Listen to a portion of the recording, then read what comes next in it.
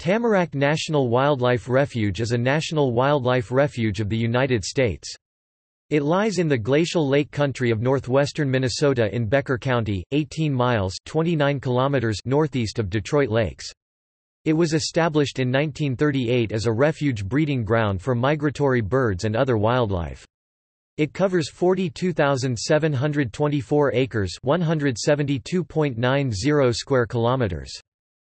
Local topography consists of rolling forested hills interspersed with lakes, rivers, marshes, bogs and shrub swamps. The token of the refuge is the tamarack, or tamarack tree. This unusual tree is a deciduous conifer which turns a brilliant gold before losing its needles each fall.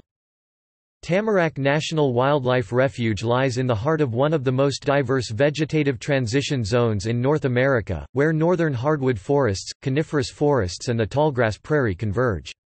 This diversity of habitat brings with it a wealth of wildlife, both woodland and prairie species.